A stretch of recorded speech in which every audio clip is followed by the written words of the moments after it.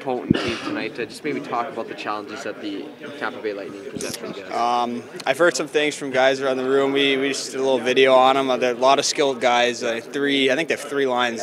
Pretty skilled players on all of them. So I think it'll be a fun game. I think the team's prepared for it.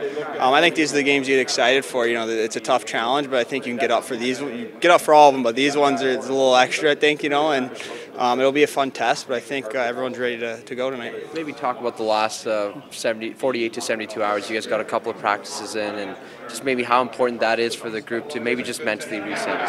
I think it was good. I think he wanted to work on a couple of things that we could clean up, and I think we addressed those in practice, and I think it was good. Just a good all-around 2 days. It was my first, full team practice really with the team, so it was nice to kind of to see how the practices are, and it just helps you get more comfortable. But I think those 2 days we fixed a lot of things, and I think it'll show tonight.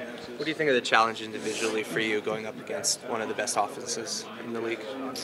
That's a lot of good players, like I said, a lot of good forwards. I think you want to show them a little respect, but at the same time, I think you got to defend them hard. I think you can't give them a lot of time and space, or else they can make you pay.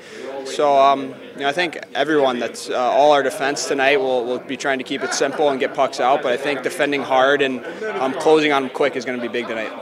Thanks, Caleb.